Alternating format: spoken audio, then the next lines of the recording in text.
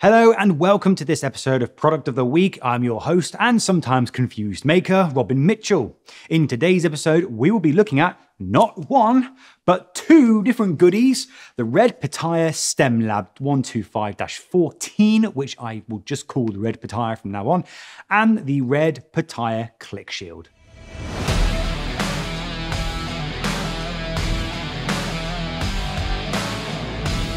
The Red Pitaya range of devices are development platforms that let you create all kinds of impressive software-defined radio systems, as well as test instruments, analyzers, and so much more.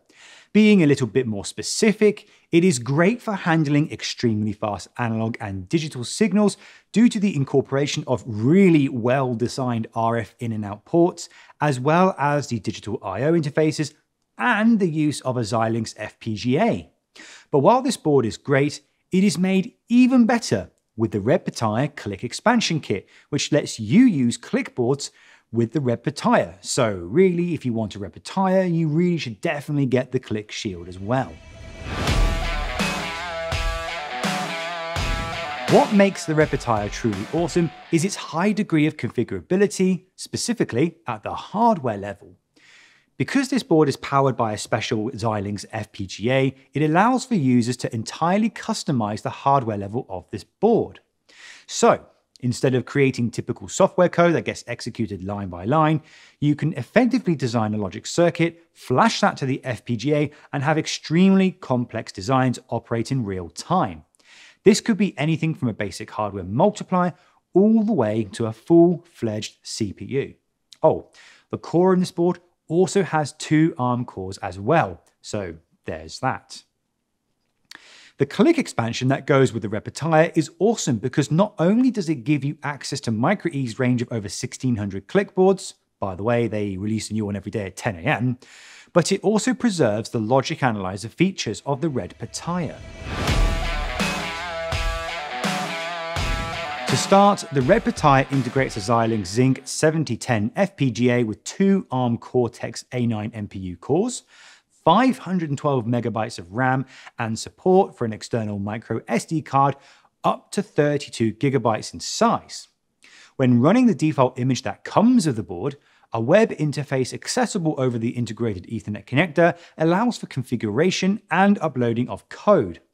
At the front of this board is 4 RF connectors, 2 of which are used as inputs and the other 2 as outputs.